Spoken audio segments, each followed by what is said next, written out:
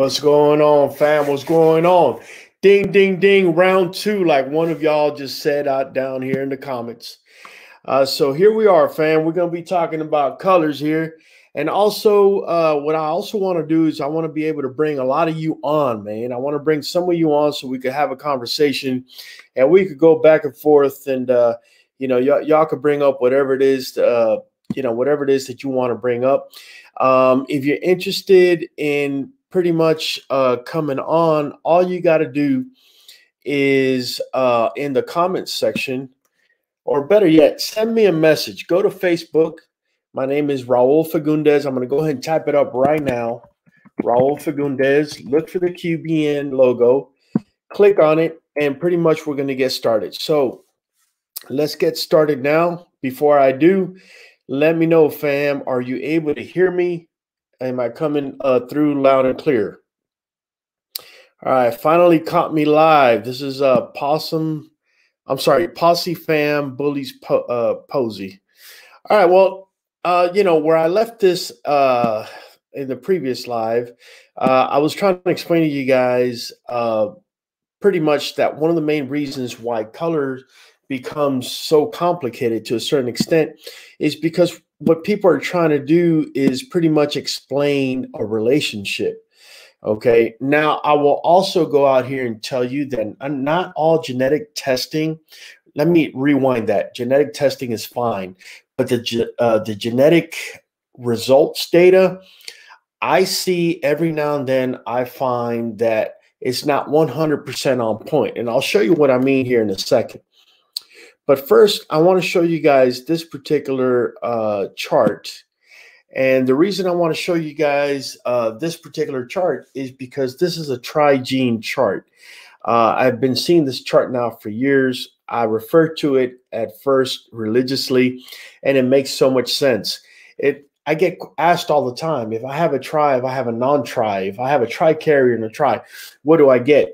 This particular chart from top to bottom is going to explain to you, at the very top, if you got tri on tri, you can only get 100% tri. If you have a tri-carrier and a tri, you're going to get 50% tri, 50% tri-carrier. Remember what I said, supposedly get 50%. And if you have tri-carrier, you're going to get some tris, some non-tris, and some tri-carriers, and so on and so forth. So if you haven't looked it up, I want you to go to Google and make sure you look up for this chart. It's called the inheritance of the 10-point gene. Make yourself very familiar with that, fam. Like I told you guys in my video, a lot of these breeders don't want you to compete with them, fam. But you're in luck, fam, because I'm not afraid of competition. I'm not afraid to share my knowledge with you. Because at the end of the day, like I've said all along, this is nothing more than a golf course, at least for me. And the only person I'm competing against is myself. So to further this conversation, I want to bring you to this relationship, which is what I was answering before I had to get off. And that is that the K locus, and I have it situated here at the very top, that K locus. If you look to the left, you're going to see, or actually, yeah, when you look to the left, you're going to see a black dog with a KB, KY. Now, I said whenever you have a KB, the relationship kills your tris. This particular graphic shows you the entire relationship. I'm not going to get too far into it, but you're going to be able to see the double E is going to give you either champagne or a more watered down version of a chocolate. It's not going to let it be as intense. BB is going to give you brown. If you have BB with a double D, which is the double dilute that I keep talking about, you're going to get a very light colored dog. And then depending if it's black or brown, depends if you're going to get a light gray or you're going to get that champagne color.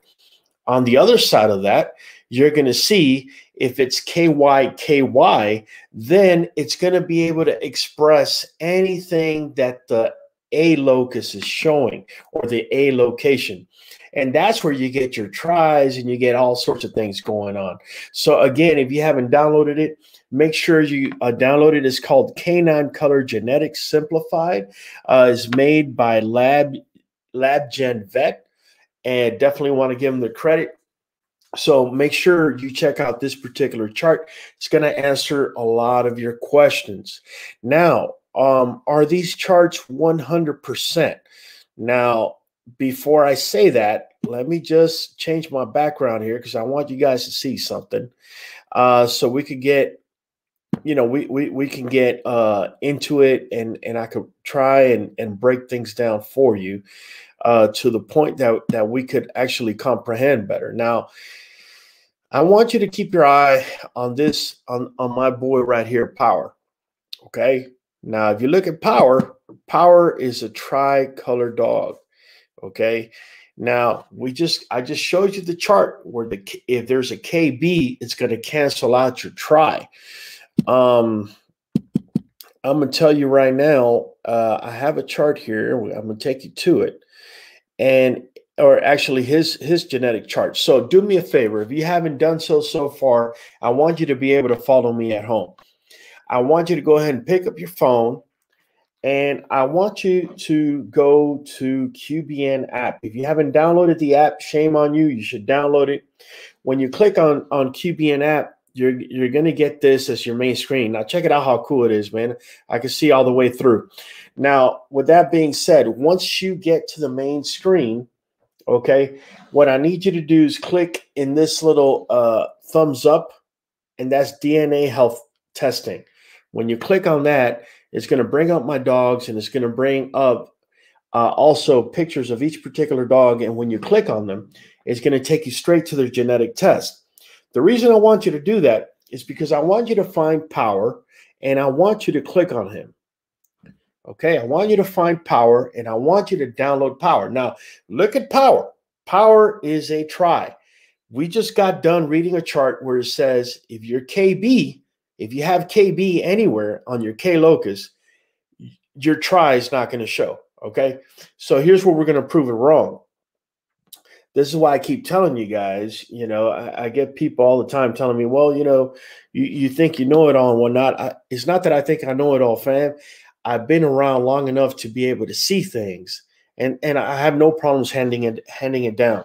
So pretty much this is his results. I don't know if I can get it on there for you to see. Anyways, I have it here, so I'll just bring it right up here. Anyways, that's his K locus. Okay.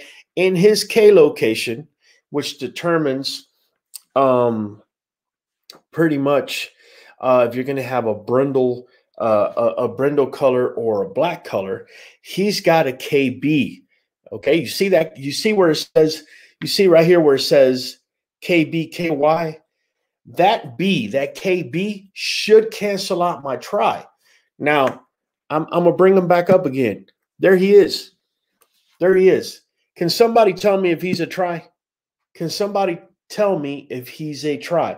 What's up, Ray Washington? I just seen you. Rhodes Kennels, Ivan Garcia, and there's somebody else out here with a name I can't even pronounce on the air. But either way, I just want you to see that you are going to find some exceptions to genetics, fam. That's all it is. And that not everyone knows everything, not even embark testing does. Now, with that being said, let me go ahead and take him off my screen here. And what I want you guys to do is, if you guys got questions, I want to find a way to bring you on.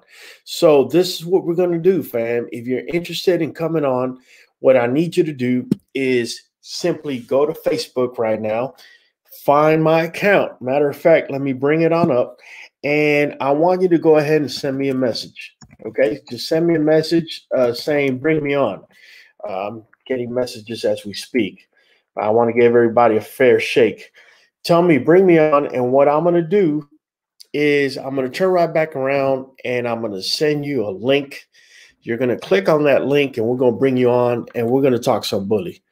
All right, so all I need for you to do is, like I just said, go ahead and find my account. Let me bring my account on so you can see us. Let me go to my main account here. And all you got to do is, like I just said, go right ahead and send me a message. Once you send me a message, let me see, enter screen. And yeah, see here, application window. There you go. So let me share that so you can see it. And okay, never mind. It's not, for some reason, it's just not coming up. But either way, all you got to do is type in Raul Fagundes. And yeah, it's not going to let me bring it up. Jesus. All right. All you got to do is type Raul Fagundes, find my logo. And once you find my logo, fam, there we go. There we go. Just got it. All right. So let me bring it. There you go. So that's pretty much my page. And once you see that logo right there, QBN, just go ahead. That's me. Send me a message. I have no problems bringing you on so we could talk some bully. Whatever it is that you guys want to ask. This particular week, here you go. I'm showing you a little bit of my page and whatnot. Just letting people know that I'm live now. Anyways, all you got to do is go ahead and send me a message. I'm gonna bring you right on. So with that being said, man, let's get into some subjects here, man. Let's just talk, man. Let's talk bullies. It's Saturday night, Sunday night, some places, still Saturday night here. And let me see. Are American bullies considered to be brachiocephalic? This is coming from Casper, man. Casper, appreciate your support, man.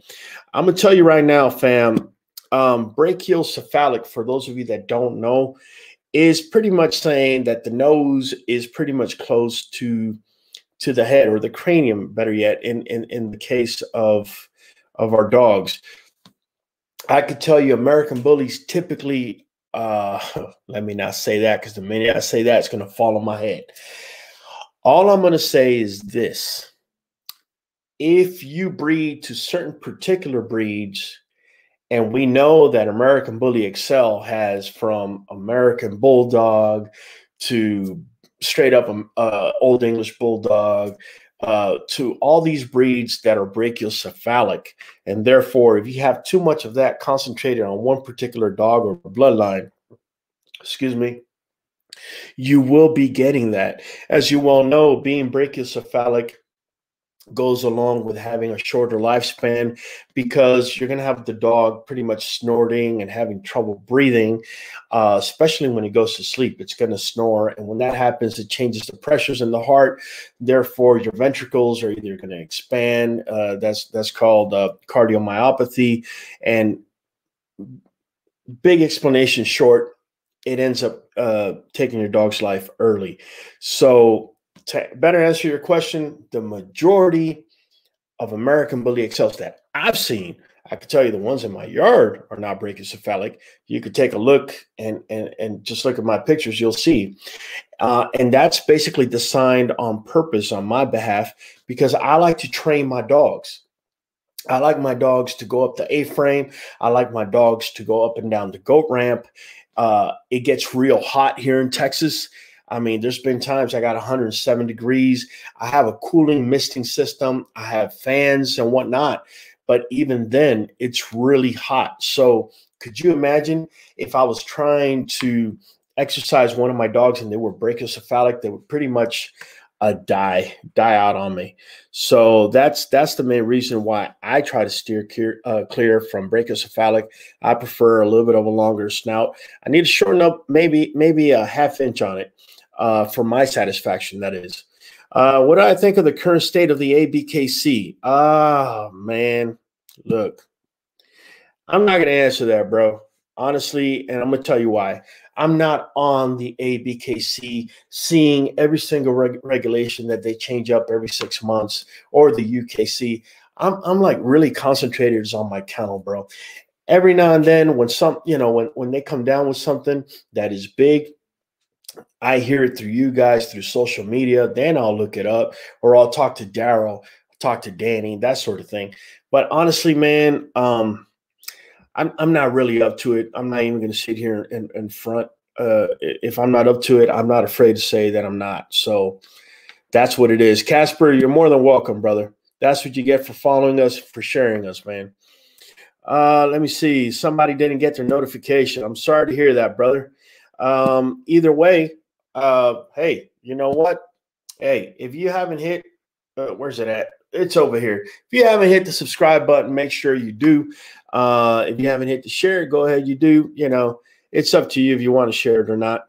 So, what is the correct way to approach a breeder when you're trying to improve your yard? So, what do you mean by improving your yard?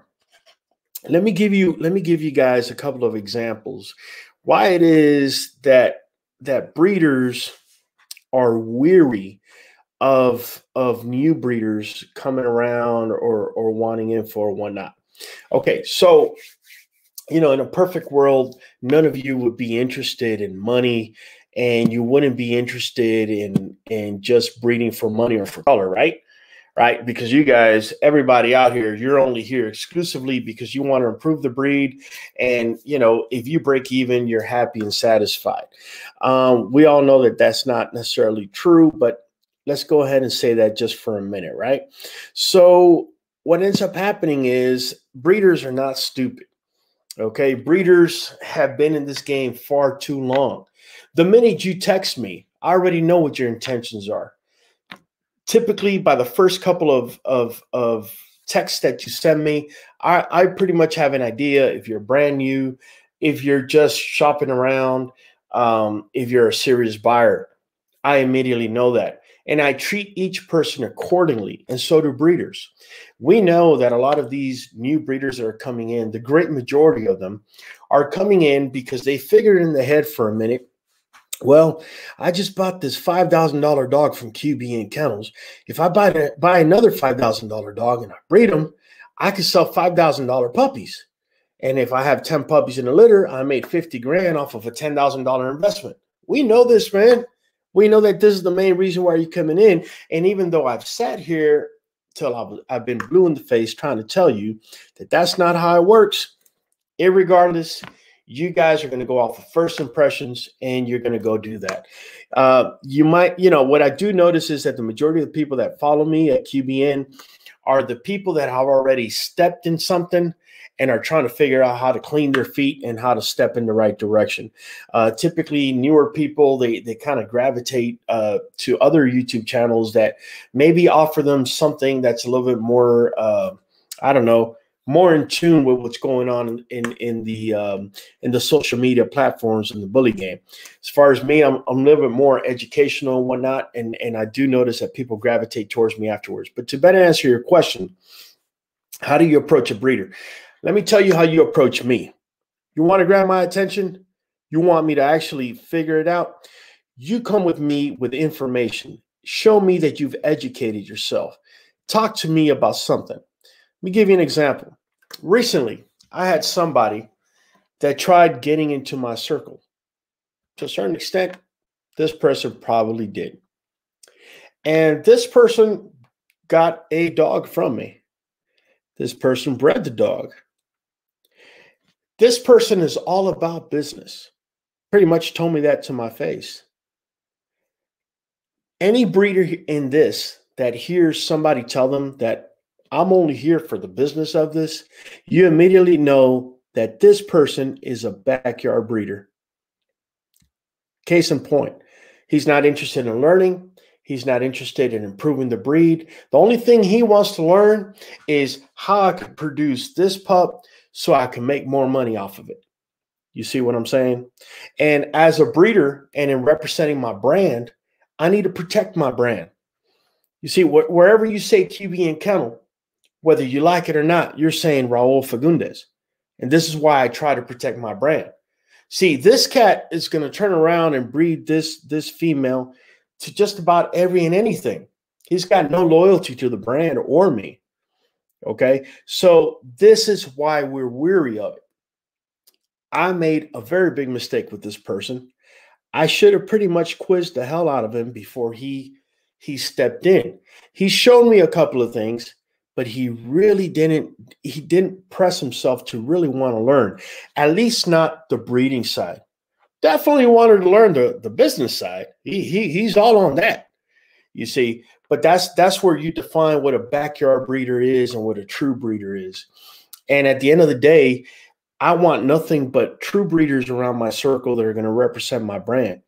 at the end of the day, people that want to be backyard breeders, when they approach a true breeder, we're going to kind of try and prod and test you and kind of figure out what your intentions are, because we understand one thing, fam. We very well understand that we have a cookie jar full of cookies. And every new breeder out there and everybody that figures that they got an angle and they think they're smarter than the average cat, they want to stick the dirty hands in that cookie jar, fam. These are facts. And so this is why breeders kind of present these psychological hurdles, or pretty much some of them don't even want to deal with anybody that's outside of the circle. And I truly cannot blame them, because you see, if you think about a diamond ring, I've seen diamond rings go for about $4,000 or $5,000, right? So, who's to say if these pups are going for $4,000 or $5,000, they're pretty much, in these people's minds, equivalent to a diamond ring. Do you think this person's going to hold any loyalty to the store he's buying it from, or where he's getting it, or any of this? Not at all, man. These people, they're just coming in. They're trying to bank with your hard work, and then turn around and tell the world, hey, look at the genetics on my female. The funniest thing is, if you were to ask this particular cat I'm referring to, what he was thinking when she was bred, better yet, something even more simple. What are the bloodlines behind her? This dude would probably have to go running to somebody to try and get some information, because he doesn't know, his left foot from his right foot when it comes to breeding. And it's rather unfortunate. And this is why breeders like myself, we try to, kind of have a hurdle. And also immediately when we see these signs, we immediately push that to the side, because long-term wise, do you think he's here to improve my brand, to improve our breed, to improve our dogs? Oh man, he's just another little vampire, another little parasite. And so I just want to get that across, fam. This is why breeders don't allow just anybody to come into the circle, because we know we got the cookies, we got the goods, and you want to stick your hands in there. You want first pick. I just met you yesterday, but you want first pick from my litter, or even more bold, you want to offer me $3,000 more than anybody else to get your hands on my first pick. It doesn't work that way, fam. It really doesn't. When you produce a litter that's worth $35,000, $40,000, $50,000, $3,000 ain't okay. So understand that. And that's the reason why you must approach a breeder like myself, for example. You got to show me, hey, Raul, look here, bro. I seen that on the K locus, KB, I see, KB and KY in my dog's genetics. However, my dog is showing up as tri. And I seen that you explained that in this, such, that, and this, that, and the other video. You catch my attention, fam. You catch my attention. When you're just, trying to rattle me for prices, and you want me to show you all these pictures, and you want me to do this and do that, I don't have the time. I don't have the time, honestly, fam. Honestly. And, breeders pick up on that. Breeders that and I don't consider QV&K to be I don't consider myself to be a large breeder. I'm definitely bigger than your average breeder, but I don't necessarily have 40, 50, 60 dogs. But I got enough dogs where you better be very efficient with your time. And so, we start learning ways of how to deal with people and how to figure them out real quick. And if you ain't here to improve my brand or improve my breed or with the right intentions, you just need to get out. And, that's what you're going to get, fam. Let me see. Let's see. Somebody said something here. I got to see. Sounds like someone needs to be rolled on what's good, Raul. Bro, all I can say is, like I said, man, everybody wants to stick their hands in the cookie jar. Some people are more bold than others. Some people know how to hide their intentions better than others. But eventually, I'm going to figure it out. And if you're a non-breeder and you did get a cookie, that's all you got, bro. Obviously, my bloodline, along with everybody else's yard, is evolving. We're not staying in the same place. So what you got here now, in a matter of a year, it's going to lose its value because you need to know how to evolve how I'm evolving. And if you think that mirroring my moves is going to be able to solve that problem, you got to realize if you got one female in your yard, you're up against all the females I got in mind. Genetics is about probabilities. So pretty much it's like playing baseball. You get one strike, you're out. I get 11 strikes before I'm out. Let's see who's going to win. This is why you cannot mirror a bigger kennel. If you mirror a bigger kennel, their moves are definitely unquantifiable in comparison to yours if you have one female or two females. Just wanted to get that point across. Let's see here. What do you think of Dak's mixed messages, man? I want to steer clear from that. I want to get more into inbreeding, more into colors. Dustin Murray, can you inbreed father to daughter, then take a male pup and breed to grandma? All right, bro. Here we go, man. Inbreeding. All right. So look, let me tell you what I think about inbreeding. So here's the deal. And I think I explained it in my last video. Inbreeding, what ends up happening is in the genes, you're going to have a pair from the mom and a pair from the dad, right? So when both genes are the same inside of the allele, okay? Basically, this is called homozygous. Homozygous, okay? And when they're different, this is called heterozygous, okay? So basically, and I'm going to try to simplify this. When you inbreed, you're making more of these, okay? You're making more of these, and you're making less of these, okay? So that's all great when you want the dogs to be big-headed, right? Big-headed like the dad and the daughter, and you know, you want them to have a strong rear like they both do. And you might get lucky enough when you do that to quantify that big head exponentially and quantify that rear exponentially. Here's the problem, fam. If that dog is east-west, you're going to multiply that. If that dog is high rear, you're going to multiply it again.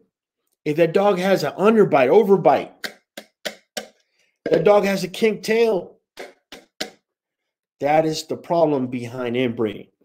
I'm going to try and answer your question.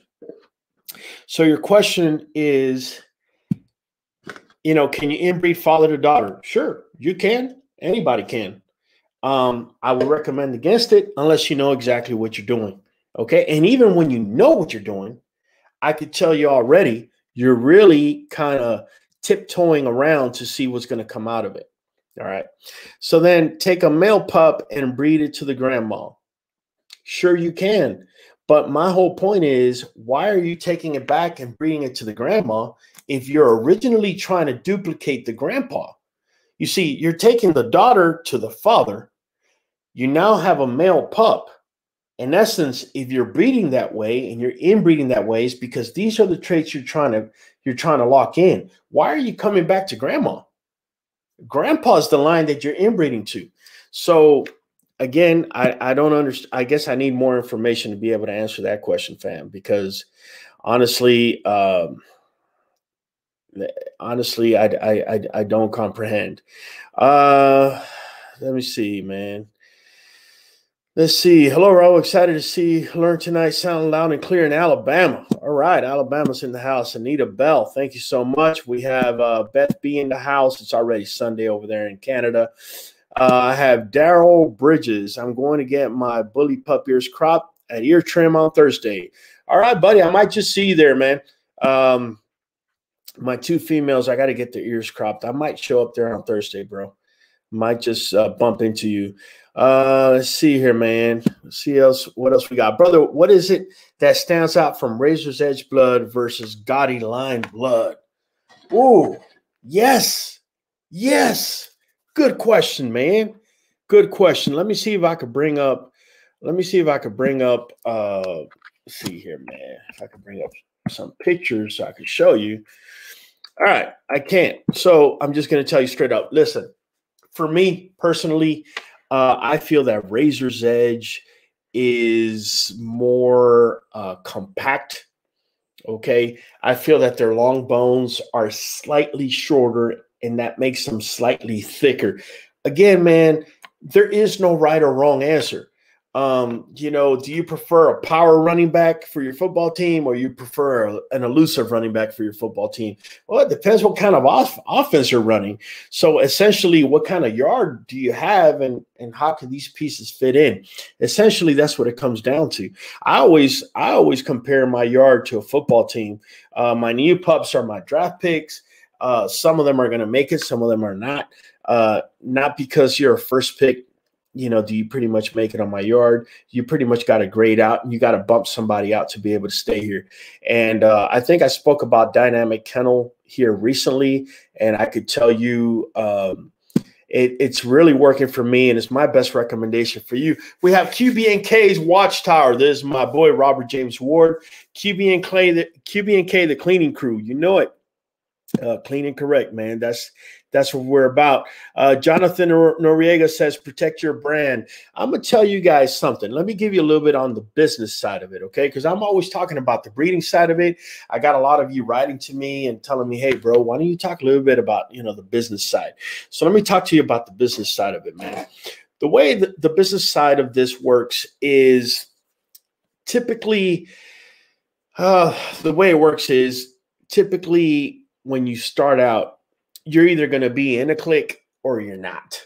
Okay. You're either going to be in a clique or you're not. Not necessarily because automatically you're in a clique, things are going to go well for you.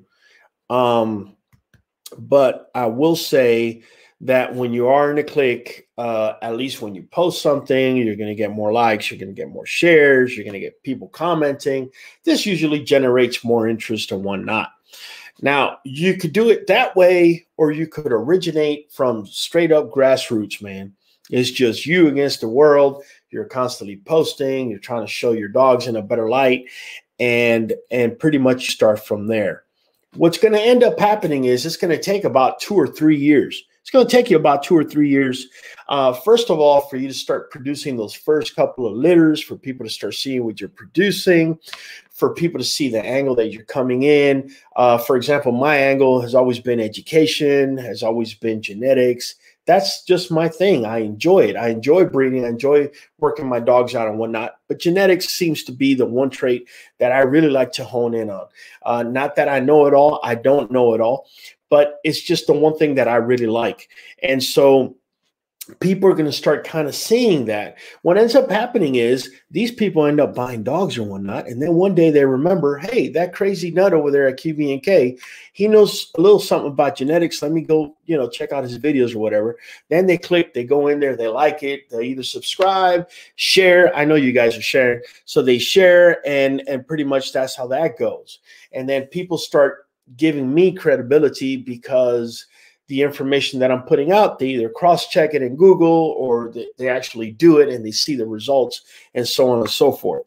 And then whether you like it or not, fam, you start building a brand.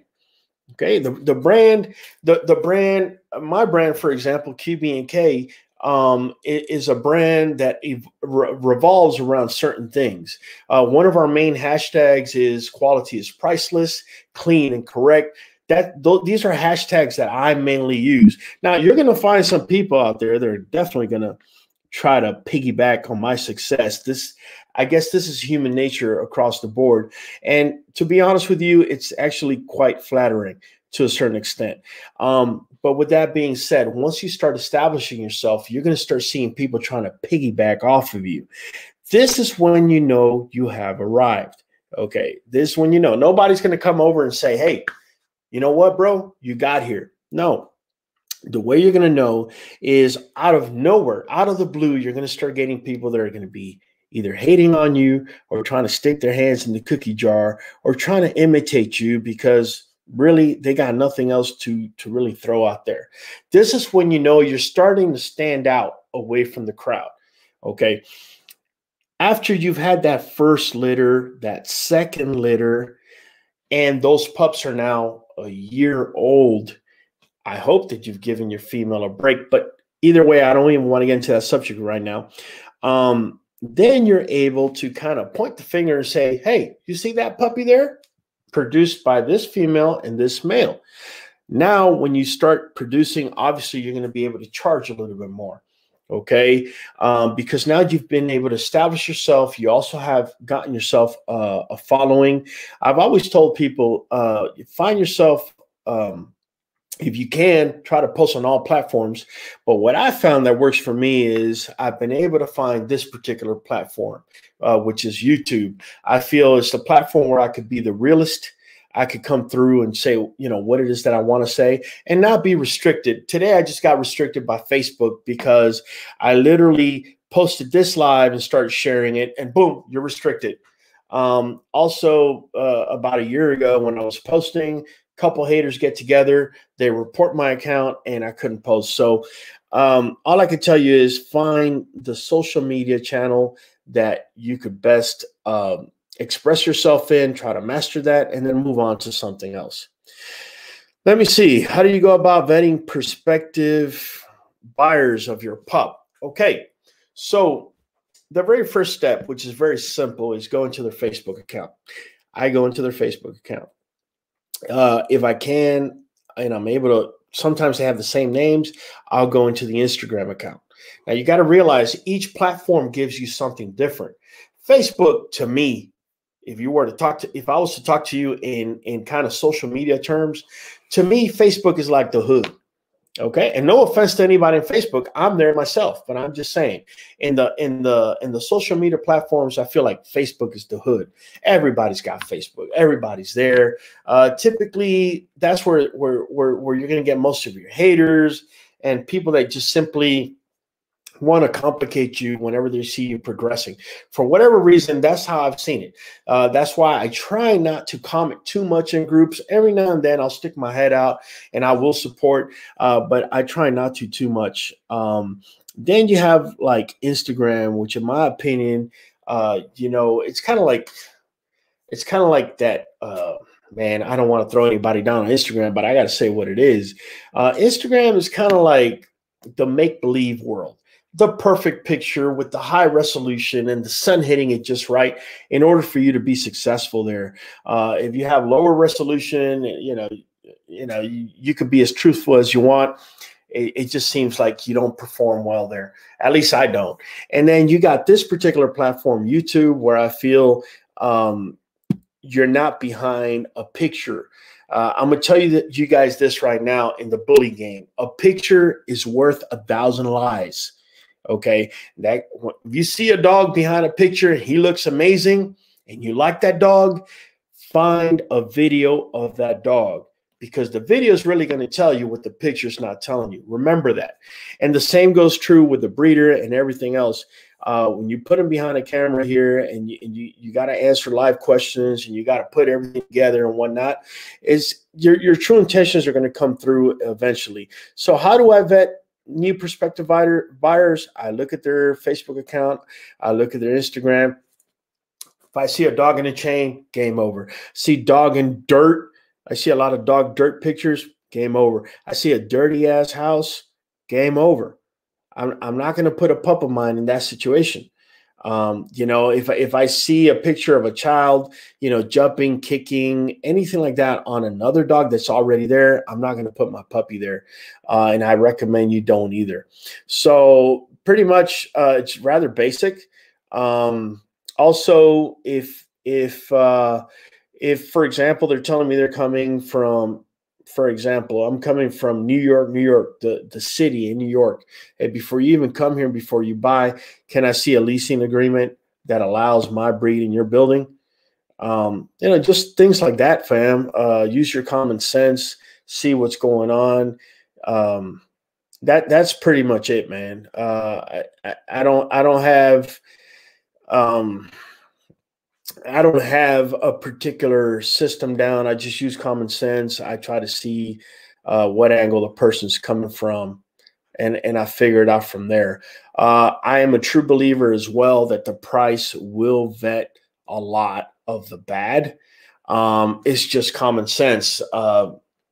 Somebody is living in a rickety house, 9 times out of 10 doesn't have the 5,000 or whatever you're going to charge for a dog, the higher the price, the more vetting it's going to do. So that's the best I could say about that. It's not a 100% proof system, but I will say that all in all, it's been working out well.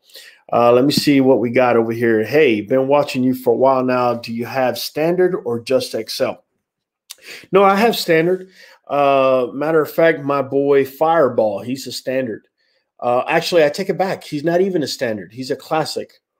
He's a classic. He started my line with my girl Azu, which is an XXL. And I know XXL doesn't exist, but I refer to it to show that she's bigger than XL. So yes, I do have a boy that's a classic. I will tell you, all of my females except for one are XL. So when I put that classic into my XLs and XXLs, that's what he's been producing. So let's see here. So we have TV Kennels. Is it good to start your kennel with a classic bully? Well, I just explained. I started with a classic and Fireball, and I started with my female Azu, who's an XXL. I don't see anything wrong with that. I usually try not to go too many classes up. In other words, I wouldn't go pocket to XXL, because then you're gonna have underbite and overbite issues. You might have a high rear, because the pup might go ahead and inherit the front legs of the dad, who's a pocket, and the rear of the mom, who's an XXL. And now you got a walking train wreck. So I try to keep it maybe standard to XL or classic to XL. I know I'm going against what I'm saying by the fact that I went through classic to an XXL, but knowing this, that's why I recommend it going forward. Let's see here. What do you do with pups that don't turn out as expected in adulthood? All right. So this is not a perfect science, being a breeder fan. As much as I want it to be, and maybe at times I've even been told that I make it look easy sometimes, it really isn't. It really is not. Let me give you an example. I could keep a pup, and at 3 months, everything is spot on. Everything. I'm looking at a perfect front, perfect top line, perfect rear. Now, I've said in my previous videos, and if you guys haven't seen them, check them out, where I'm rating pups and whatnot. I've said that regardless if it's me or whoever it is, there's a 20 to 25% that you're looking at a 10-week-old pup that you just cannot predict. It could go north, it could go south. You cannot predict it. I could tell you the majority of the time, East-West is going to present itself between 4 and 6 months. This is one of the reasons why I tell you to keep your puppies light, okay? Because if it's genetic East-West, I'm going to tell you right now, if it's genetic, I don't care what you do. You may slow it down 5%. That's about it. It's going to show, okay? But if it's dietary, you're the one that's causing it, because you're not keeping your pup light. So between months 4 and 6, your pup should be light.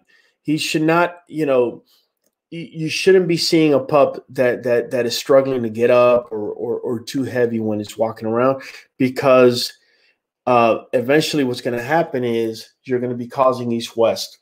So let's say East-West is caused or is inherited, either way. And I'm looking at a pup that's, I don't know, 12, 13, 14 months old. Pup is popping, and I'm not seeing East-West adjusting, not even 5%. Okay. At that point, I have to grade the pup. So if I have just one major flaw in my yard, I consider that to be breed quality still. However, if he has that inherited East-West, for example, or nutritional East-West, and it's already there, you're not going to fix it now at 13 or 14 months. And he also has a high rear. Now you have 2 major faults. And in that point, I categorize you as pet quality. Therefore, what I'm going to do is I'm going to go ahead and I'm going to paste up into my app. We're going to go ahead and put them in QBN app over here. Show you. I'm going to go ahead and put them on QBN app. And I'm going to go ahead and send a notification, and the notification is going to say that there's a pet quality pup available. There is a video that we put out here about, I don't think it's been a year, where I'm talking about a female that I kept. She was my first pick female out of a particular litter. And at 6 months, she was showing me an underbite. Now, I've never had an underbite in my yard. I've had some people tell me, well, why didn't you wait, for her to be a year old and whatnot? I wasn't going to wait for a year old with that particular flaw. Not only that, she had other flaws as well. She was east-west. She was showing me a couple of things. So I went ahead and made her pet quality. We moved, we pretty much made sure she was going to a good home, and we moved on from her. So essentially that's what I do. Also depending the fault. So if I have a dog, say for example, it was a nutritional east-west and I know about it. So it wasn't caused by his genes. It was caused by me letting him be overweight, and he got that. Yeah, that's still a breed quality pup, fam. This is why you need to know what's causing what, so you can make, so you can make an assertive decision. So that's the best way I can answer that. Is lazy eye a flaw? Yes, it is. But how old is your pup? You see, you got to realize that the head is the last thing that grows on your puppy. So if you notice, when your puppy's growing, that the head is, if you could shield your eyes like this, you're going to see a shape, okay, kind of like the beginning of an oval, if you will. And as that head grows, it widens. So what may seem like a lazy eye may just be that the cranium has not popped yet. It hasn't grown to its fullest yet. Now, if it's grown to its fullest, or if it's a young pup and it's a ridiculously exaggerated flaw, then that's a whole different story. So, but if you're seeing a little bit of a lazy eye, I would say give it some time to see, for that cranium to pop. It just may be the positioning of the eyes where the cranium is now. How many times a day should I be feeding that pup? I've said it before. We feed twice a day. You could feed twice. You could feed 3 times. I mean, it's really up to you, fam. It's what works for you and your lifestyle. I would not be feeding it just one time a day. But that's pretty much, your call, how you want to run it. So we have Rick Star El Rosquero. What's up, bro? Thank you for following, man, and giving us shares. QBN ain't no half-stepping, no games, no gimmicks. The way you show your dogs, man, with the video is too solid for any Photoshop photo these wannabes, I guess, post. Yes, I totally agree. Since day one, I made sure that we were going to show our dogs on video, flaws and all, because my dogs are not 100% perfect, fam. They're not. I'm not afraid to say it. You see, a lot of these backyard breeders that come into this to run this as a business, they'll never tell you that there's a flaw, okay? Because they've never really taken the time to want to evolve as a breeder. They're just there to run a business. I've said it from day one. This is a game of Tetris, man. It's a game of Tetris. You have a female with slight high rear, everything else is perfect. You have a male that's got slight east-west, but no high rear, and everything else is perfect. Hey, there may be 2 pieces you want to put together. You're not going to get an entire perfect litter, but you're going to get 2 or 3 pups that are going to be near that. And that's how you improve. You got to realize you got to get imperfect parts to try to make the most perfect of a pup that you're going to make. And there is no perfect pup. So I hope I've been able to answer that, man. All right, man. We got Jarrell Medelt. Hey, Raul, major love from Trinidad and Tobago. Hey, man. Shout out to Trinidad and Tobago, my people down in Venezuela as well. Let me see what we got here. Do you have any recommendations? Do you have any recommendations for cognitive training, and how do you know you have a champion dog, and what is the earliest age that you can tell? Wow, That's a loaded question. All right. First of all, I'm not a trainer. I'm not even going to try to fake the funk. I'm not a trainer. I'm a breeder. My dogs are trained my way to, follow my commands and whatnot. But I am not a trainer. This is why in my videos you're going to see I don't necessarily give training advice. Because I just don't know enough about that to be able to sit here and give you recommendations on that. How do you know you have a champion dog? Look, let me tell you something. I've been asked before, hey, do you show dogs? And the fact is, I don't. I don't have the time, fam. I'm too involved and wrapped up in my breeding program out here talking to you guys and doing videos and whatnot. Also, I have been to about 2 or 3 shows. I didn't like the back dealings that I saw going on to the shows that I went to. Are they all like that? I'm sure they're not, but the ones I went to were. So with that being said, it was a major turnoff to me. So to answer your question, how do you know you have a champion dog? I guess, what people don't understand is that there's not a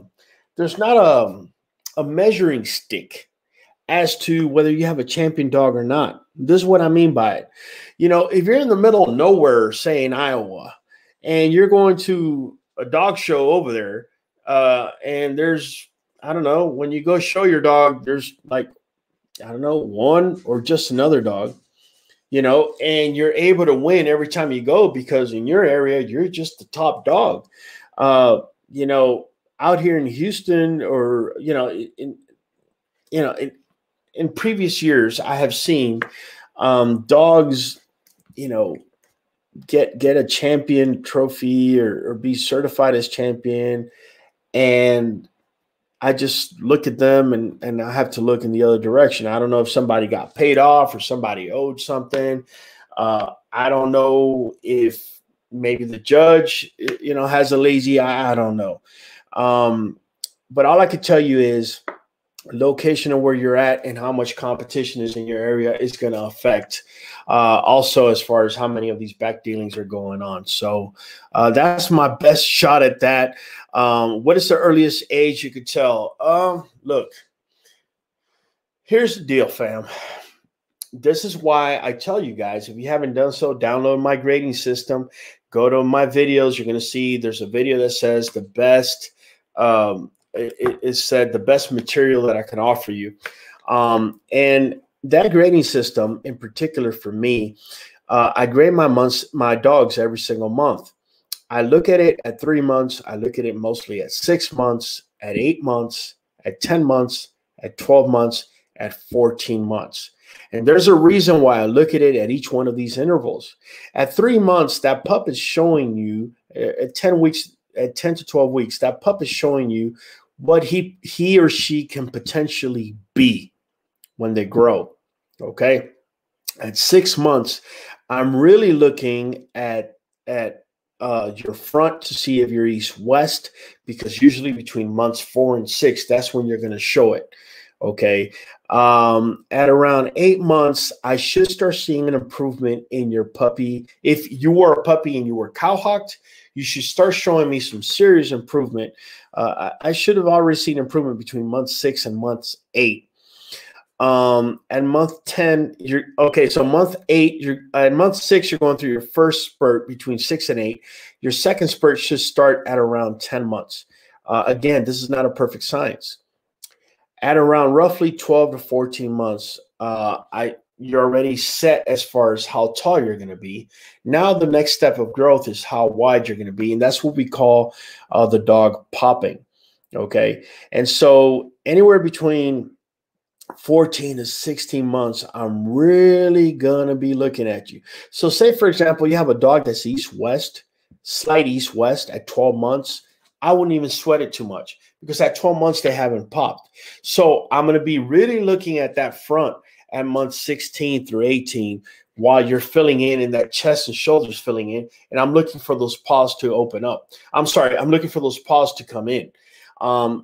That's pretty much how I play it. So your answer is, exactly when does this happen? I can't give you an exactly Because if you're dealing with a puppy that is not east-west, does not have a high rear, does not have an overbite, underbite, doesn't have a kink tail, the hock is perpendicular at 90 degrees when you stack it and you see the rear angulation perfectly where it's supposed to be, then, you know, I might be able to call it at around 12 months. I feel a lot more confident. I would say at that point, you know, maybe there's a 10% that could go north or south at that point.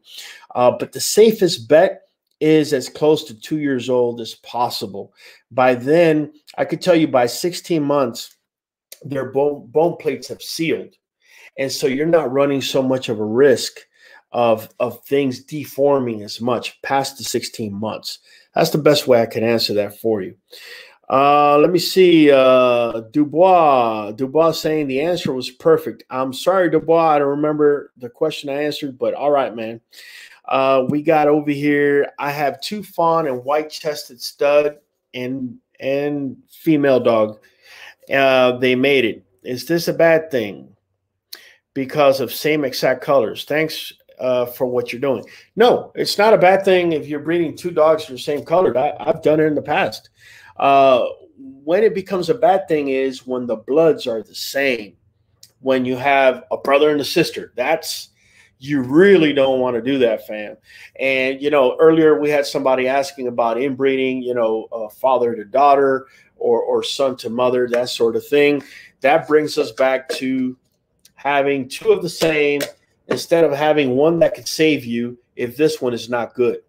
Okay, so say, for example, you have a dog that has a super long snout, everything else is perfect, and you inbreed it. Now that snout is going to go from here to here. It's going to go that long. Whereas if you had a shorter snout, you might just bring it in a little bit. So I hope I explained it a little bit better as far as the inbreeding, but definitely color, just color alone, it's not going to affect it in any way. All right, we got QB&K's Watchtower. All right, so they have food puzzles to build your dog's cognitive ability by making them seek, hide their toy, play hide and seek, and make think. Now, let me explain something to you guys so you could understand, fam. And Robert, thank you for answering that. Robert, by the way, is QB&K's Watchtower. This is why he is one of my strongest affiliates, and that is because he brings to the table something that I don't have. I told you guys I am not a trainer. I'm too wrapped up in breeding and in genetics and in bringing videos to you guys to now dedicate myself fully to training. My dogs are trained here by me, and they kind of understand and follow everything I tell them to do, but I don't have any type of professional training or even book read training. Whereas Robert, on the other hand, whenever I have a training issue or something going on with one of my dogs, guess who I'm turning to? I'm turning to this guy. I'm turning to this guy right here, Roberts James Ward and QB&K's Watchtower.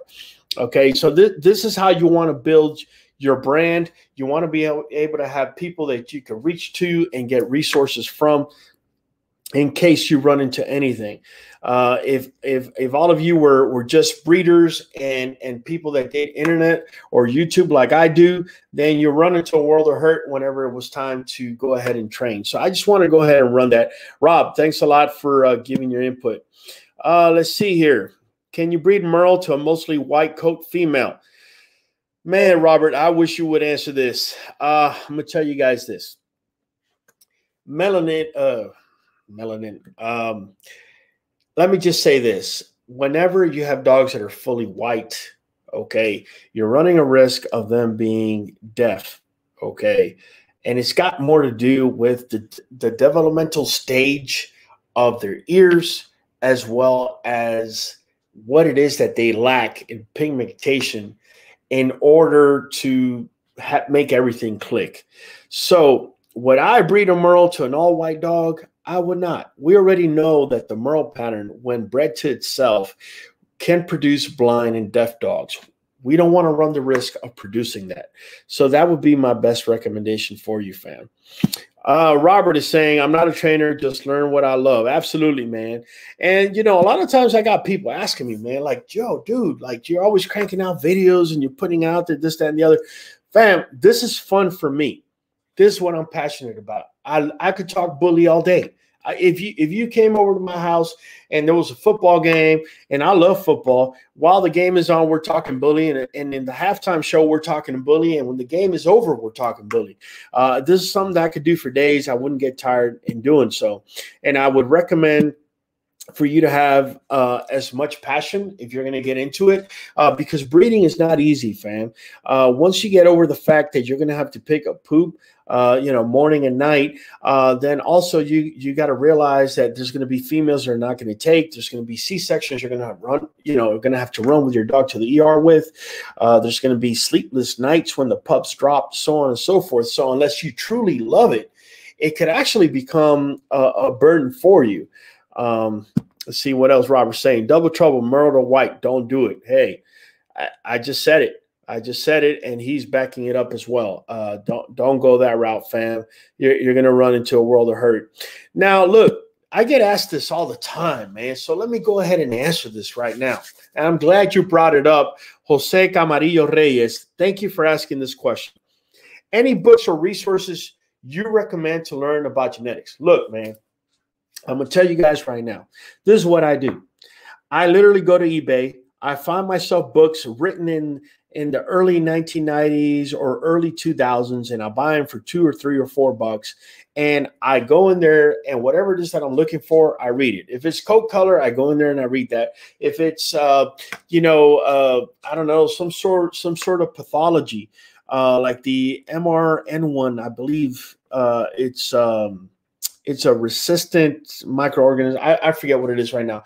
Anyways, that's what I do, fam. This is why I don't necessarily pinpoint to one particular book. I just buy 2 or 3 books, go into one chapter, read it, and I'm going to tell you this, fam, so you don't feel like somebody rattled your cage. I read that chapter, I'll turn around and read it again, and I could read it up to 4 or 5 times. Once I know it by heart, I felt that I've basically consumed this information, and I can put it out knowing what it is that I'm talking about, and actually, if I can put it in work into what I'm doing, then at that point I move on to something else, whether it's another chapter or another book. Okay, but I'm gonna tell you right now, if you haven't picked up a genetics book or a biology book in a while, and you feel like you're just gonna pick it up and you're gonna just hit the floor running, you got something else that's coming at you. I suggest you start with Biology 101, mitosis, meiosis. Start learning what's going on, and then kind of bring that together with genetics. That's my best suggestion. I'm sick. I'm on a sick one, fam. I don't understand what he means. Can you breed? Okay. Let's see here. Jamie Humphrey. Yeah, us wives do the dirty work in the whelping process for sure. Ha ha. Jamie, oh man, you're about to get me in a world of hurt. I hope Miss Fagundes ain't hearing me here right about now. I'm gonna tell you what. I could say that for whatever reason, when the puppies drop, my wife's maternal instincts get into overdrive. I don't care how many litters we've had, her maternal instincts kind of kick in, and the whole I don't know how to explain it, man. The whole just maternal instinct, man, it's special, and you ladies definitely have it. And let me tell you something, I feel that it's the type of touch that the puppies truly need. Not to say that I don't care for them or that I don't take care of them. I certainly do, and I'm on top of them, but there's something about that maternal instinct. I don't know, man. You guys definitely have it, and I definitely tip my hat off to you guys for that. Let me see what we got over here. Recently read some things about a couple aftermath offspring. Would you be comfortable speaking on it? 862. All right, 862. Let me tell you something, man. I already know where you're headed with this, and I'm going to tell you this. Whether it's with aftermath or any other dog that has produced any puppy, you gotta look at the entire circumstance. You can't just point the finger and say, okay, it's completely temperamental, because then I would have to ask you, are you a dog psychologist? Are you an investigator?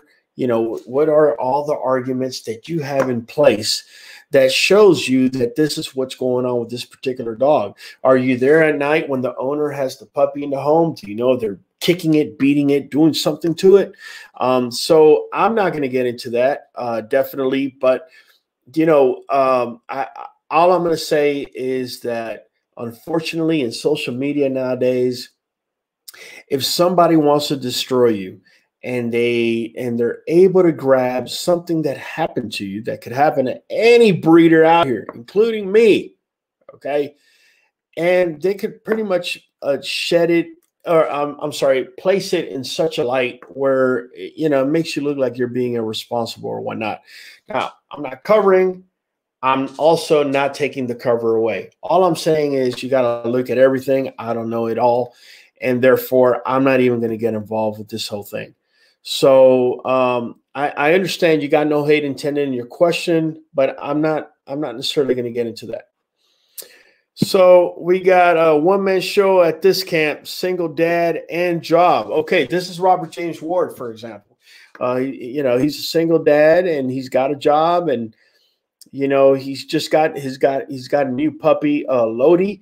If you haven't checked her out, make sure you check him out on Facebook and check her out. Matter of fact, let me see if it allows me to go into Facebook now and see if I can show your page. Rob, do you feel comfortable with me doing that, man? So you can just go ahead and answer me. I'll read your question. What do you do about a patchy tail? Also, some breeders will tell you if there's a problem. Raquan Moss. I don't know what you're referring to if there's a problem, but I'll address a couple I'll try to answer that question the best I can. What to do about patchy tail? Just one spot on my 1-year-old's tail. No itching or biting. Look, a lot of times I've found that that's got more to do with diet than anything else. So changing up the diet, maybe a little barf diet wouldn't hurt. Some raw diet, spraying vinegar, half a mix of half vinegar, half water, spraying that on there, every single day, 2, 3, 4 times a day, wouldn't be the worst thing. Only bad thing about it is when you spray it, since it's the tail, they're going to go ahead and lick it. So, Raquan, also some breeders will tell you if there's a problem. Okay, so let me address this the best that I can. An ethical breeder will definitely know if you got some hot blood in your hand. If you have a pup that's hot-blooded or whatnot, and you don't want them placed, say, in a home where there's children, because you kind of feel that when you do the temperamental test on your pup, he's just he's not as patient as you would want him to be if he's going into a home with a child, for example. Then at that point, you got to do your due diligence and either sell him as pet quality, or even come out. I live out here in the Bungie, so I could find myself a farm out here, talk with the owner, let them know what it is, maybe place the pup there and see how the pup develops and take it from there. That's the ethical thing to do. I hope that this is what you're asking about. Also I could tell you if I feel I have hot-blooded puppy, I would never let it go into a home where I see somebody that cannot handle it. You have a 90-pound, 80-year-old lady trying to buy a pup that's going to be over 140 pounds, and it's got some hot blood in it. You might want to bypass that.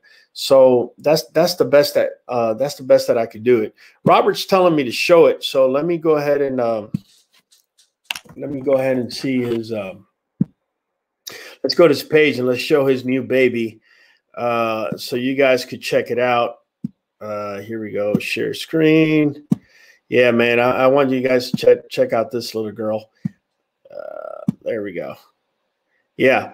And so here's Robert, and here's our boy Gemini, and I guess in the background he's got Aruba's sister, and that's Sammy girl. And here you go. There's Gemini, and there's Sammy laying down. And those are the two mainstay pups. Correct me if I'm wrong, Robert. That I would say you have in your yard. Let's see here. I'm not seeing any pictures of Lodi, man. Oh, there you go. You got me on the live. I appreciate it, brother. Come on, man. Where you got her at? All right. I'm not seeing any Lodi pictures. I see a lot of lives. I see you're sharing my stuff, man, and I really appreciate it, fam. But I'm not seeing Lodi anywhere, man, and I'm scrolling. Really wanted to show her. Let me go up to your pictures, man. Let me see if maybe I zigged when I should have zagged. I don't know, man. My internet is now acting up. There you go. Photos. Let's see if you got her there. And I'm not seeing her right off the bat, man. Let's see. See all photos. Let me see. Come on, man. Show me one Lodi photo in here, and we can do something. I'm not seeing her, bro. All right. All right, man. If you want, go ahead and post it up, and I'll come back to it, bro. All right. So definitely, let's see what else we got over here, man. Oh, Watchtower page. I'm sorry. That's what he's saying. And we have a female there that's leaving soon.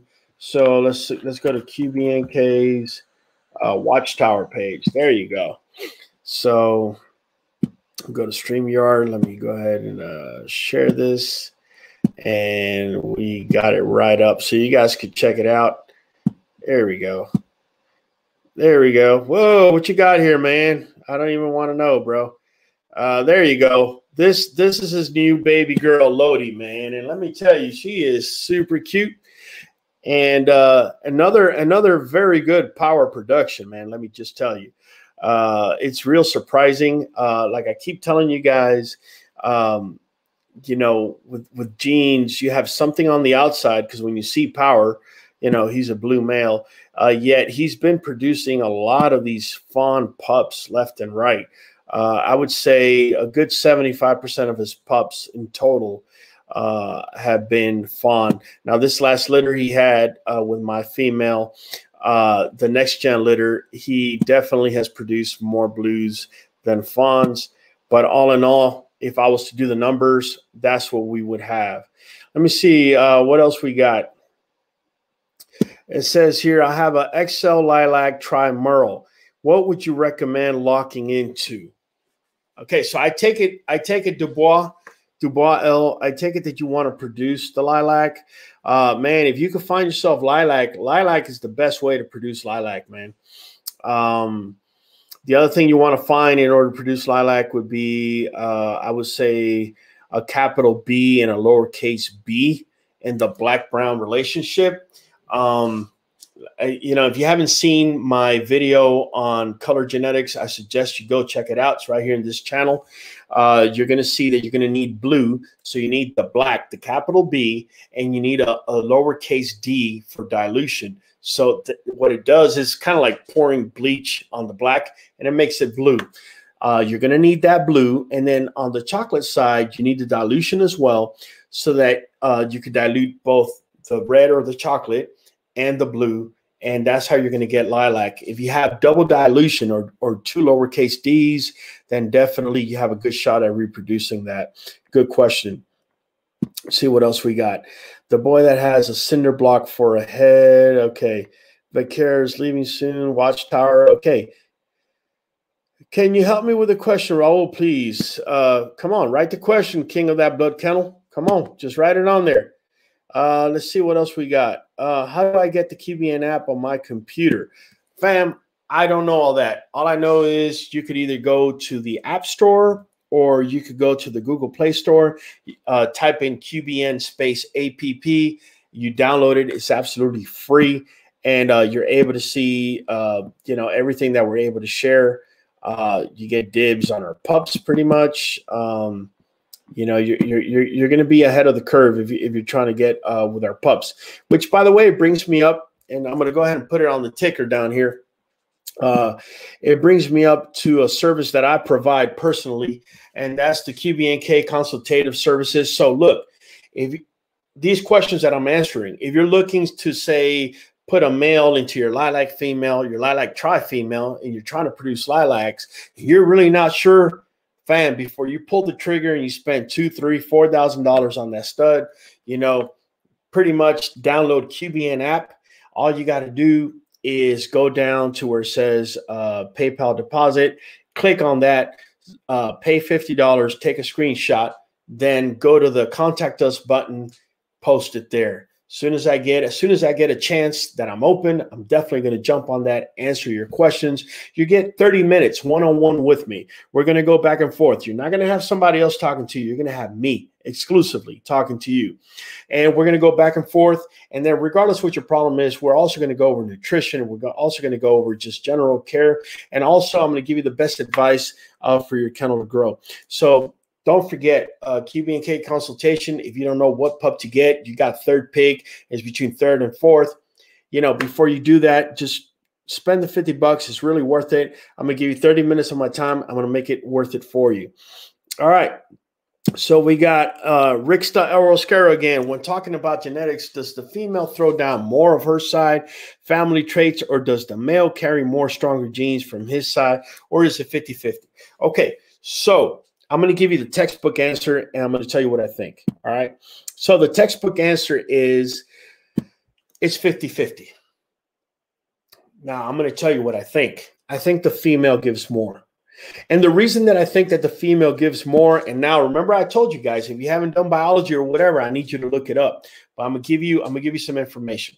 All right. So the sperm, that little wiggly thing that's got a tail that's gonna try to inseminate the egg, does not have mitochondria. The mitochondria is only in the ovum.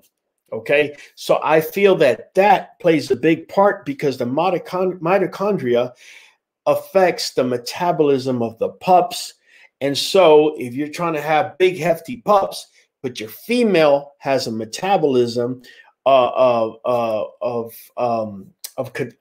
catabolism, meaning she's always going to be skinny regardless what you feed her, then I feel that she's actually contributing more to that litter as far as what their body type is going to be than the actual male.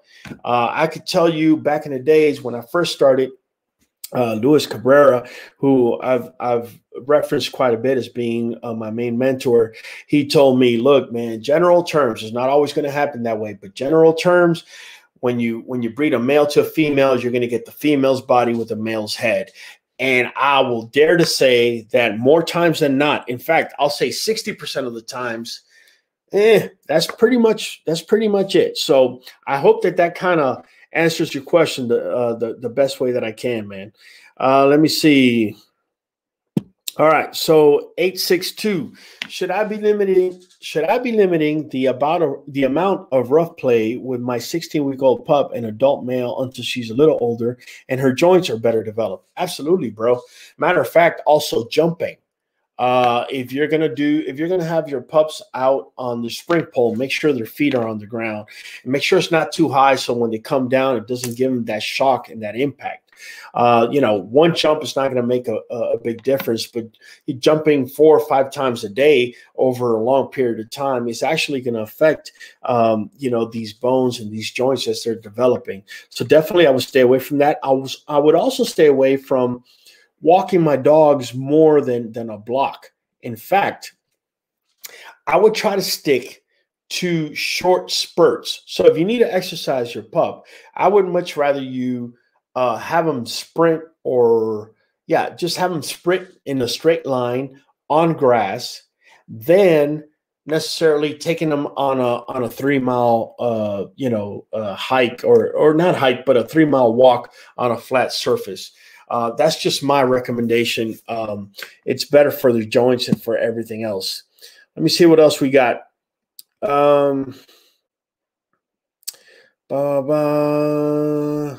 What do you think about listen, fam, I'm going to tell you guys this right now. I don't talk about kennels. So do not write on here, what do I think about XYZ kennels? It's up to you. I give you the information. I tell you what east-west is. I tell you what high rear is. I tell you these things. I show you in my videos. If you don't want to put the time and you want to compare, don't come out here asking me. Don't ask me for recommendations. I don't recommend any other kennel but QBN kennels. That's just the way that I roll. Okay, I stay in my lane and I play golf. If you guys want to bring any type of animosity or drama or whatever, this is just not the place to bring it. That's not necessarily how we're going to roll, fam. And not saying that you wanted to do that, Carmela, but please don't do that. Don't ask me on a particular name of a kennel.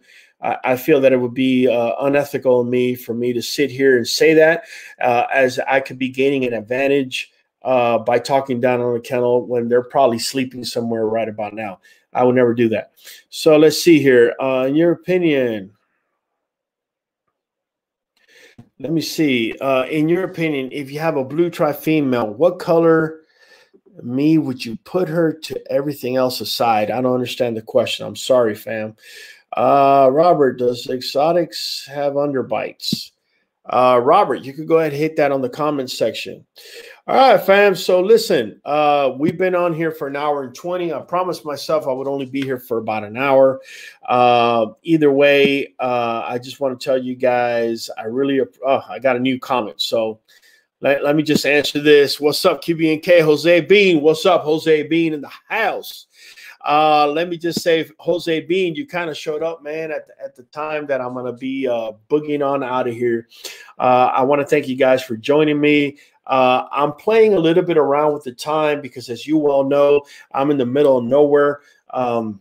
Verizon cannot put another tower because it's not worth it to them. There's not enough people that are going to be on it. And then everybody else and their sister are on the one tower that we have here nearby. So with that being said, I might have to make these lives either later at night or have to adjust. I tried doing it earlier today to see how it went. It didn't go too well. So if you see me kind of moving around the times and whatnot, please don't hold me up too much for it. Also, if you like our content, fam, I know I said it earlier, and I'm going to go ahead and say it again. If you feel that we're giving you some good content, make sure that you hit the subscribe button over here. You hit the shares. You get us out there, fam, more than anything, so we can start educating people and we can start raising the level of our breed. I want to tell Robert James Ward from QB&K Watchtower, fam, I appreciate you for showing up. And for everybody else that's been out here, it's been Raul from the Q. And I'm trying to cue my